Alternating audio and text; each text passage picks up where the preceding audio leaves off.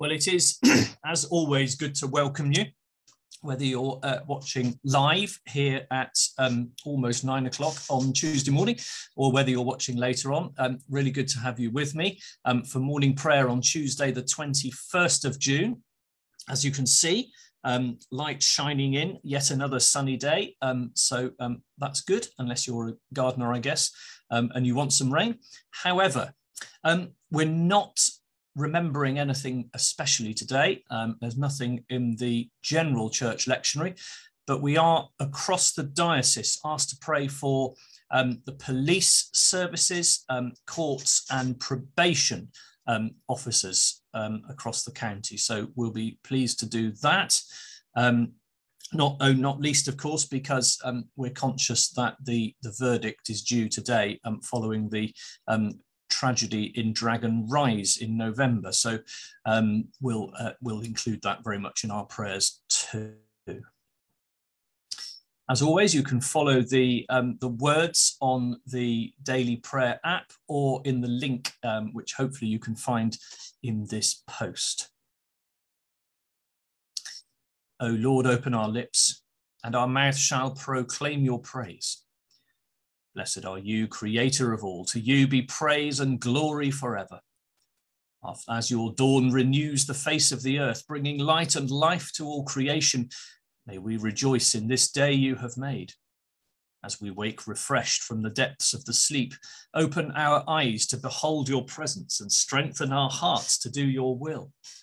The world may rejoice and give you praise. Blessed be God, Father, Son, and Holy Spirit. Blessed be God forever. The night has passed and the day lies open before us. Let us pray with one heart and mind.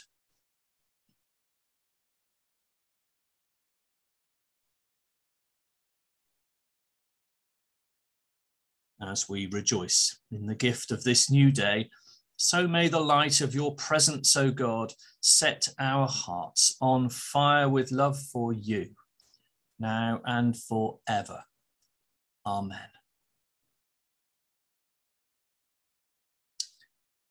Turn to the Old Testament, which we have Psalm 32 today. Happy the one whose transgression is forgiven and whose sin is covered. Happy the one to whom the Lord imputes no guilt, and in whose spirit there is no guile. For I held my tongue, my bones wasted away through my groaning all the day long. Your hand was heavy upon me day and night. My moisture was dried up like the drought in summer. Then I acknowledged my sin to you, and my iniquity I did not hide. I said, I will confess my transgressions to the Lord, and you forgave the guilt of my sin. Therefore, let all the faithful make their prayers to you in time of trouble. In the great water flood, it shall not reach them. You are a place for me to hide in. You preserve me from trouble. You surround me with songs of deliverance. I will instruct you and teach you in the way that you should go. I will guide you with my eye.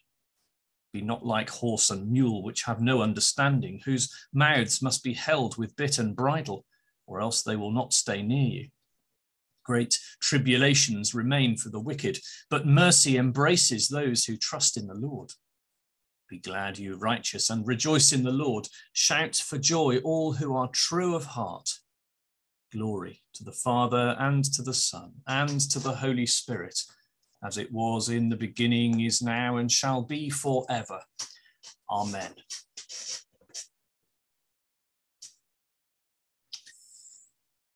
Turning to the New Testament, Luke chapter 12, verses 13 to 21. Someone in the crowd said to Jesus, "Teacher, tell my brother to divide the family inheritance with me." But he said to him, "Friend, who set me to be a judge or arbitrator over you?" And he said to them, "Take care, be on your guard against all kinds of greed, for one's life does not consist in the abundance of possessions." Then he told them a parable.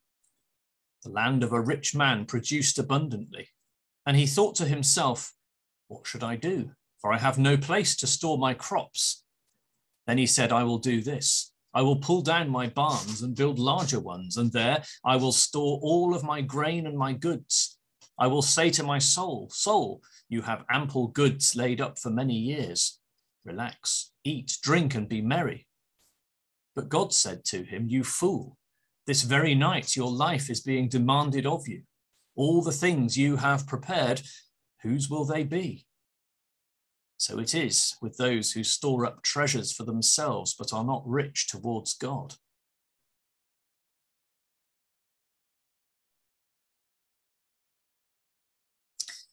Open my eyes, O Lord, that I may see the wonders of your law. Open my eyes, O Lord, that I may see the wonders of your law. Lead me in the path of your commandments, that I may see the wonders of your law. Glory to the Father, and to the Son, and to the Holy Spirit. Open my eyes, O Lord, that I may see the wonders of your law. With those words of Jesus in our minds, let's turn to our prayers. Heavenly Father, we thank you for the teaching of Jesus,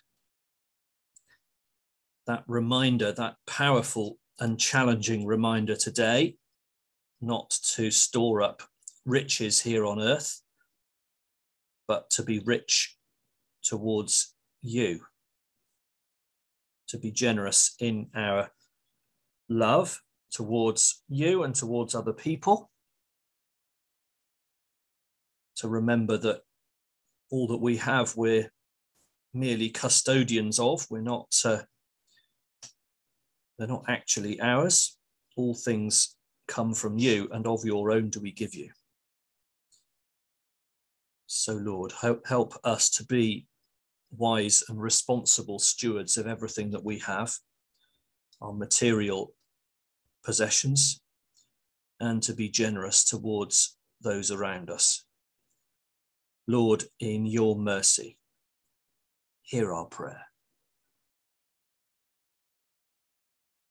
Lord, as we look around the world, so we recognize a fallen and broken world. We're part of that brokenness, of course. So, Lord, we ask for your forgiveness for the ways in which we have wounded your love and hurt those around us, for the ways in which we haven't been the creations that you want us to be. Lord, we pray that through your Holy Spirit, you will open our eyes and hearts to change our ways and follow you more faithfully. Lord, we do pray especially today for the police service, for courts, and for probation services. Lord, we recognise the valuable work that they do, often in challenging situations. We thank you for our PCSOs here, Lindsay and Alex. We thank you for the valuable work that they do, making relationships with so many people. And Lord, we do pray especially today for the courts in Bristol, as we prepare for the verdict following November's tragedy. Lord, we pray simply that your will be done, and we ask that you would give strength and grace and peace to our community. Lord, in your mercy, hear our prayer.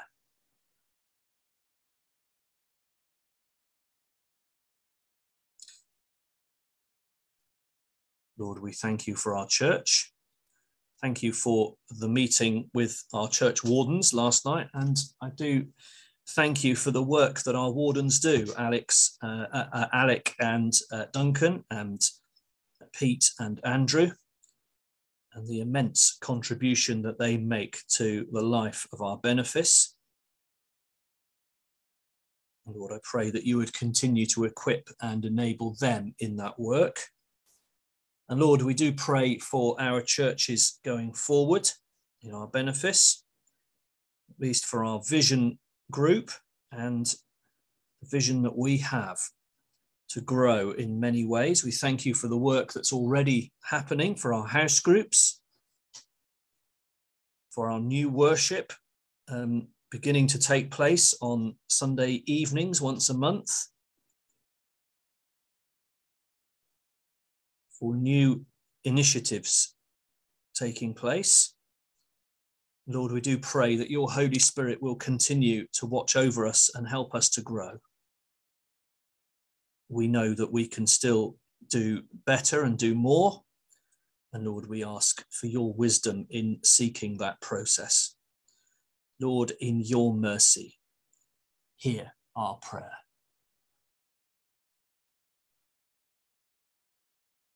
Lord, we thank you for our schools, both of our schools with very strong Christian ethos, both church schools.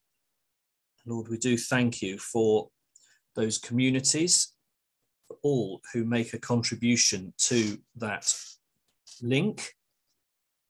Thank you for the head teachers, Paul and Kelly. Praying too for Jenny and for Anna and all the work that they do in promoting the Christian ethos. And for the ethos committees themselves, Iona and Sandy and Rosemary and John and others. Lord, we pray that you would continue to bless our work. Lord, in your mercy, hear our prayer. And Lord, we do hold before you those people we know who are suffering in body, mind, or spirit, those struggling with physical ailments or mental health challenges, or those just struggling with life. We do pray for Derek and for Janet.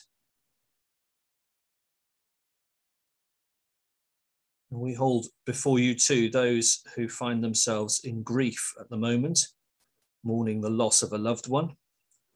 The friends and families of Elizabeth Spreadbury, of James Garlick, of Stuart Allbutt, and of Jenny Edmonds. Lord, we pray simply that you would watch over them, draw alongside them at this difficult time, and give them all that they need, not just to cope, but to live and to flourish. Lord, in your mercy, hear our prayer.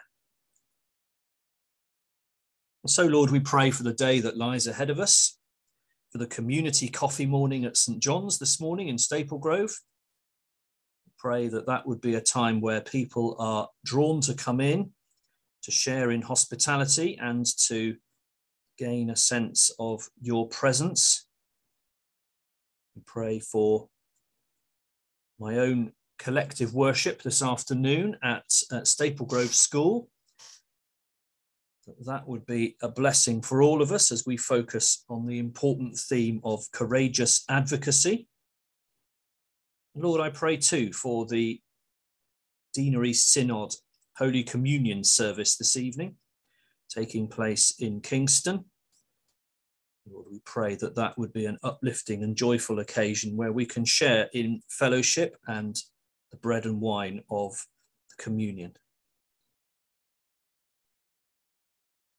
So God, the strength of all who put their trust in you, mercifully accept our prayers. And because through the weakness of our mortal nature, we can do no good thing without you, grant us the help of your grace, that in keeping your commandments, we may please you both in will and deed, through Jesus Christ, your Son, our Lord, who is alive and reigns with you in the unity of the Holy Spirit, one God, now and forever. Amen. As our Saviour taught us, so we pray. Our Father in heaven, hallowed be your name. Your kingdom come, your will be done on earth as in heaven. Give us today our daily bread. Forgive us our sins as we forgive those who sin against us. Lead us not into temptation, but deliver us from evil. The kingdom, the power, and the glory are yours, now and forever. Amen. The Lord bless us, preserve us from all evil, and keep us in eternal life. Amen. And let us bless the Lord. Thanks be to God. Good to have you with me. Community or neighbourhood, I think it's called neighbourhood coffee morning at St John's this morning in Staple Grove from 10:30. All welcome, so do pop in if you're about, and look forward to catching up with you soon, probably tomorrow morning. Take care.